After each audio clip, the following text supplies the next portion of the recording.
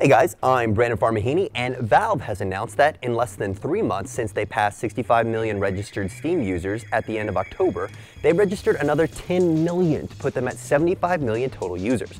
That's 15% growth in 3 months. And we thought 30% growth from 2012 to 13 was impressive. Apparently not. This blows it out of the water. The increase in activity is likely due to a combination of 2 Steam sales and the CES reveal of their initial Steam machine setup. And they're not just empty account signups either. At the beginning of December, Valve announced that they had passed 7 million concurrent users, almost exactly a year after passing 6 million. By the end of the same month, they'd left that number in the dust and hit a record 7.6 million users all active on Steam at the same time. As part of the announcement, Valve has also revealed some information about their user purchase activity, like that North America accounts for 41% of sales, Western Europe is just behind at 40%, and Oceania and Russian territories are tied at third for 5% each. This information comes as Steam Dev Days, a 2-day development conference in Seattle that gives developers access to panels, instruction, and hands-on time with Valve's products, wraps up. The event has also brought the news that Valve has decided to drop the touchscreen from their Steam controller, largely to help with backwards compatibility issues. Valve has also said that the touchscreen was too distracting, with users frequently looking away from the screen to navigate the touchpad. RX Digital developer Thomas Rawlings, who is attending the event, says that the touchpad, quote, was removed as ghost mode made it redundant, with ghost mode referring to an overlay in the on-screen user interface designed to display the touchpad options and activities. When Valve began their Steam Machine beta with 300 testers at the end of last year, they declared that their intentions to make changes based on feedback if necessary.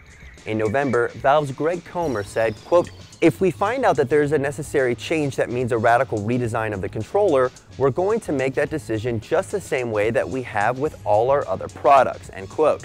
The initial plan for the controller hosted 4 buttons at each corner of the touchscreen and 3 horizontal buttons below.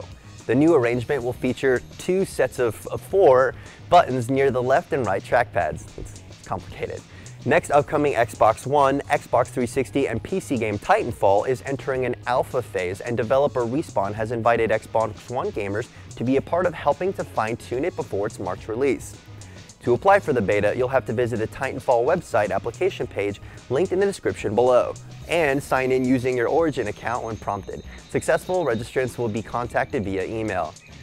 In the hype-up leading to the March launch, Respawn has also announced a limited edition Xbox One controller that, according to Respawn lead artist Joel Emsley, quote, feels as if it is a piece of military-spec hardware transported from the universe of Titanfall and into players' hands. Last week, the developer announced that Titanfall would be capped at 12 human players per match, and after backlash from the community, clarified that the presence of Titans and AI bots would put the total combat count at 48 per match. Square Enix is also finally sharing information on one of their next-gen games in development, Hitman. The game has been widely rumored for some time, though the recent announcement that Square Enix Montreal was no longer working on a Hitman title led to a brief scare that development had been cancelled entirely. Square Enix was quick to assure gamers that a new title was being worked on by IO Interactive, but until now they haven't been prepared to say more than that. Today comes what I guess could be considered an official announcement, maybe, of the game, which doesn't yet have a final name for Xbox One, PS4, PC? Stupid. In 2012, IO Interactive was widely criticized for Hitman Absolution's treatment of the franchise Agent 47's Infinite Pockets and that latex nun trailer, and in an open letter to fans, the studio has assured gamers that this title will be more in line with the core franchise. They say, quote, "We've adopted an open, non-linear level design approach to the game, ensuring the game will play out across huge checkpoint-free sandbox levels," end quote. And go on to explain that, quote, "The game concentrates on the core Hitman fantasy using a wide range of tools to take out a diverse group of targets across expansive, exotic locations around the world," end quote. Finally, following up on a Rockstar's announcement that GTA Online would be taken down for maintenance, the game is back up and running, and Rockstar has confirmed our suspicions from yesterday by announcing a serious crackdown on cheaters in the online game. You know who you are.